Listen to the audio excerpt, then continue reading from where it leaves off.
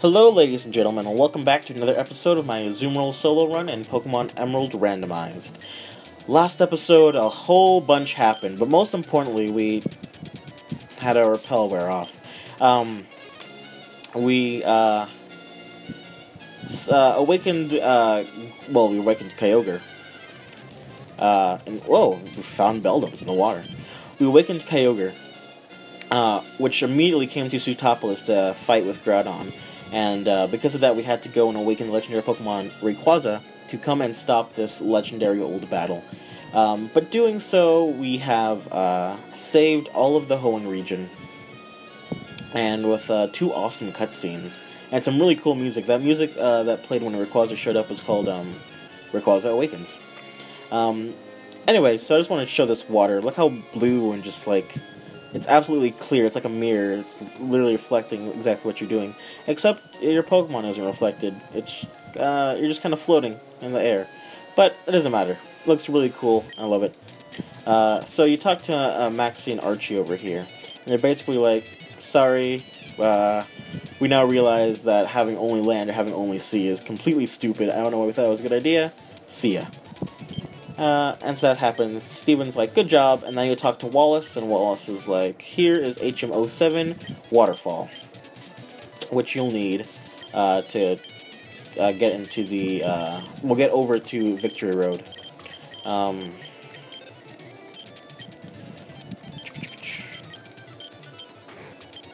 Let's get rid of Psychic. Perfect. So you come in here, and this is... Yo, how's it going? Champ Bounds, isn't he? So he talked about Juan, who is a water-type gym leader. Anyway, so this puzzle, there's a specific way to go over all of these. If you walk over them twice, then you'll fall through to the bottom.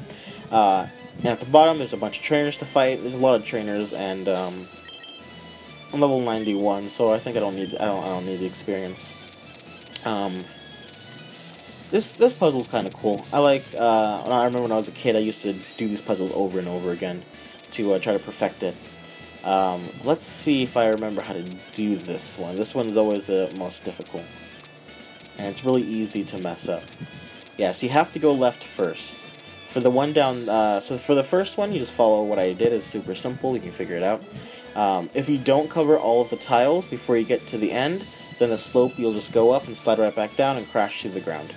For the second one, you can go either left or right, doesn't matter. Yeah. But for this one, you have to go left first, or else it won't work. And you'll just end up falling through.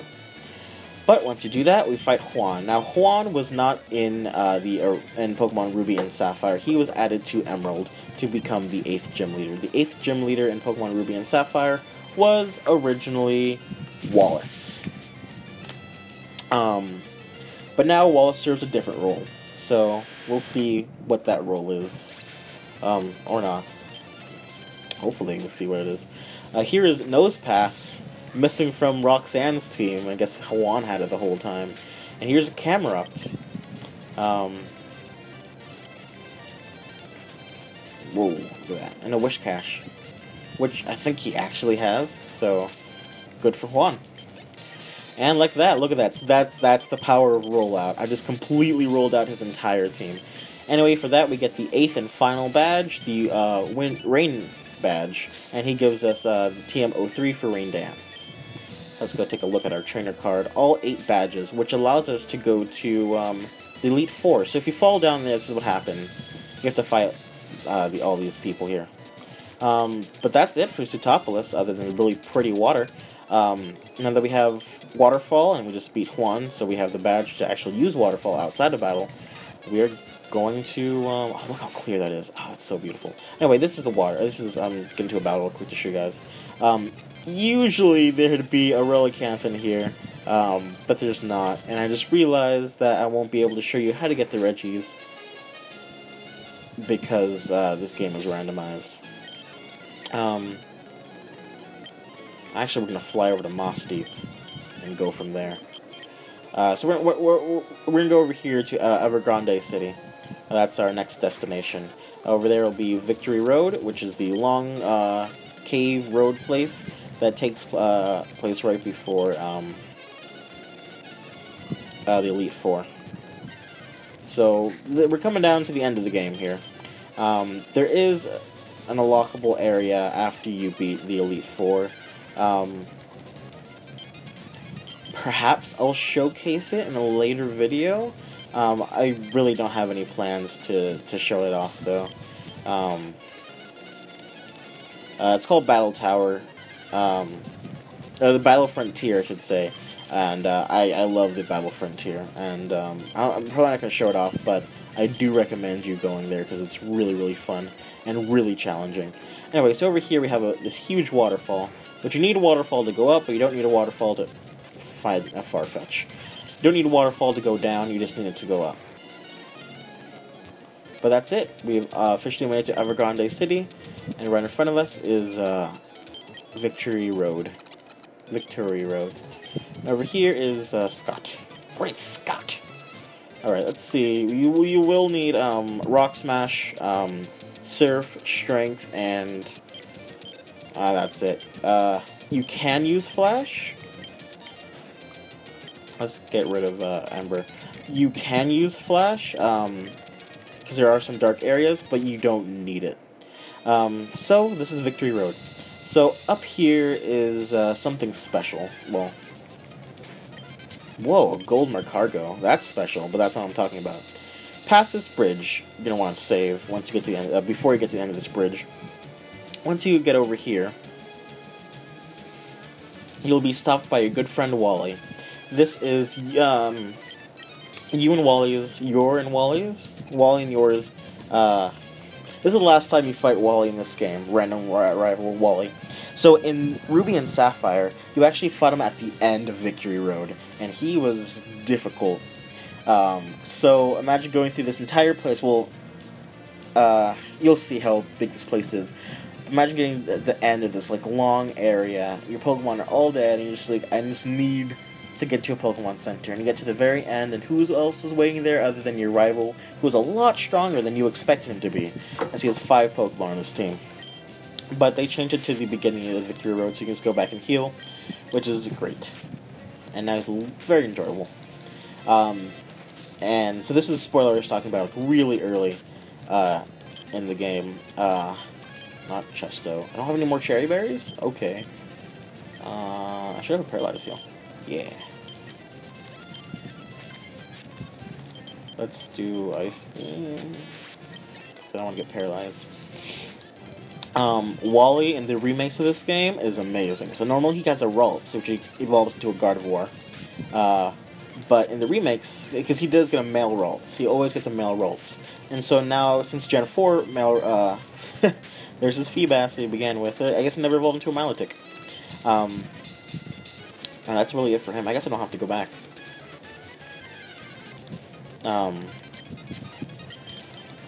Since Gen 4, male Ralts have a special evolution that are not Gardevoirs. And so he actually does get a Gallade. And as of Gen 6, Gallade actually got a Mega Evolution.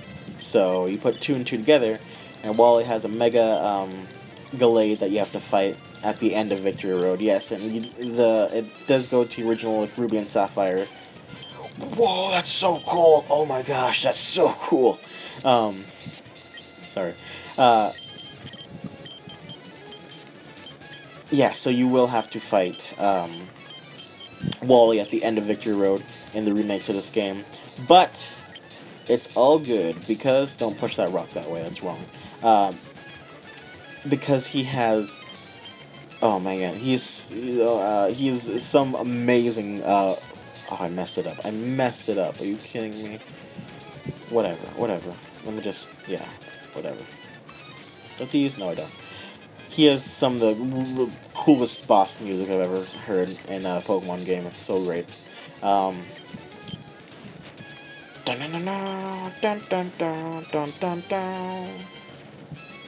messed it up again.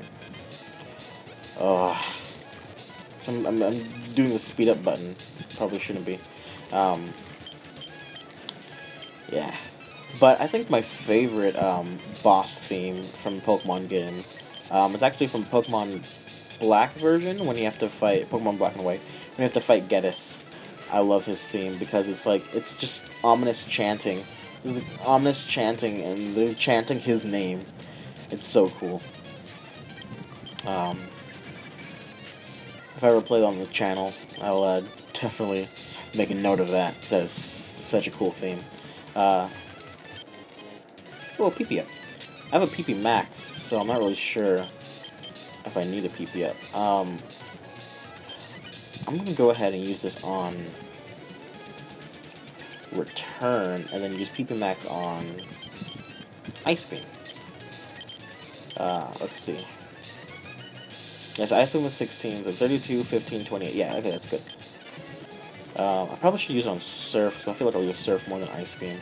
But it really doesn't matter. Yeah, okay, there we go. As long as I have enough for rollout, I'm good to go. Speaking of rollout, keep rolling, rolling, rolling, rolling, rolling. Oh, I should have named M4X. And be like, X gon' give it to you, Y gon' give it to you. Anyway, here's a really brown Makuhita. Looks like I've been rolling around in the mud all day. I have a repel. Never mind. What a time to speak up. Dude, I need to clear my inventory out. I mean, we're at the end of the game, so I guess it doesn't matter anymore. But still. So I wonder, should I do the Elite Four as one whole video, or if I should do it in chunks? Like one episode per Elite Four. I feel like Rollout, I mean, I've talked up Rollout a lot, but like when Rollout shines, it really does shine. So I feel like I really can use Rollout to take out the Elite Four, and I do plan on doing that. So if it does everything, go according to plan, then I will end up using, like I just said, only Rollout. So, oh, that's a really cool color for Pupitar, because that's the color of Tyranitar and Larvitar, which Pupitar doesn't have for whatever reason. Yeah, so I think I'll go ahead and do all the Elite Four in one episode.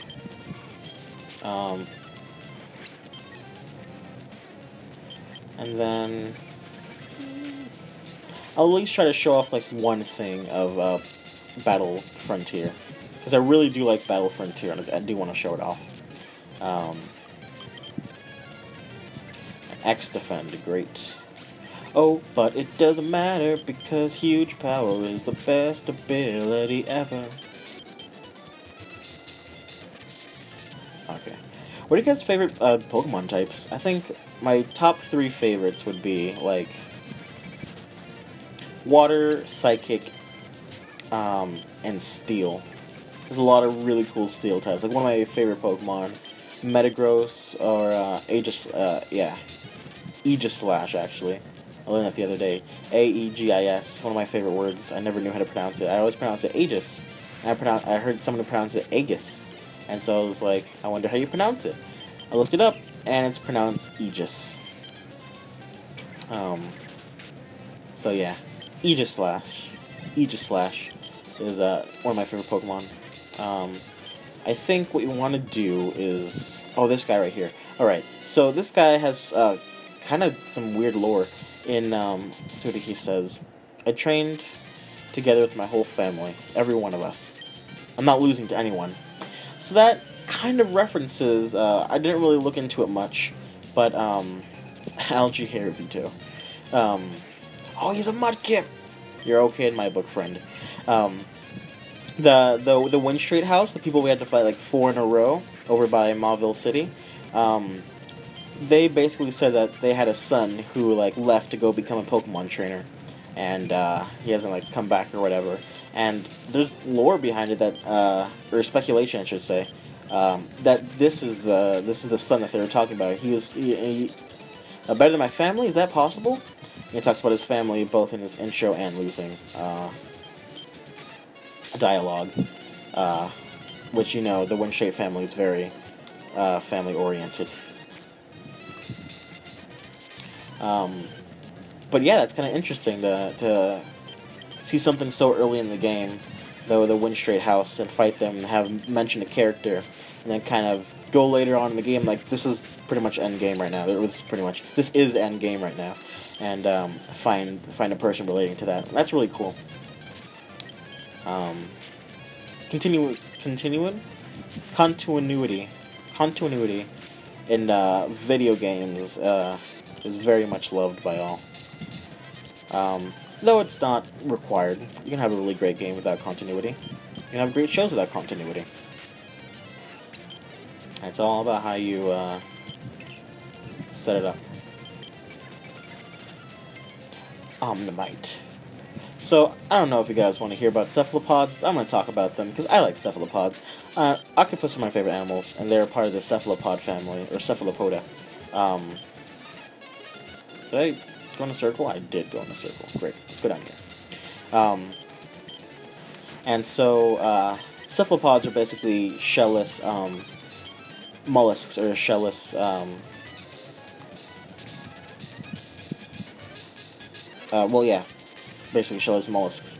So you can still, like, find... It's, like, in their DNA still to have a shell. It's like octopi will, like, search the ocean floor for, like, discarded bottles and stuff, and, like, stuff themselves inside of there, like, as a shell.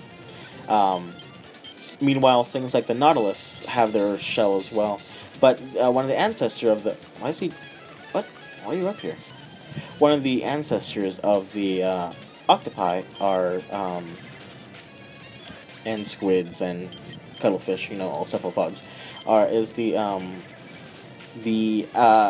ammonite. Ammonite, which is what Omnimite and Omnistar are based off of, are these ancient cephalopods. Whoa! This is it. This is the true final battle. Who wins? Skill slot. Wait, now you have huge power? Oh no. Oh no!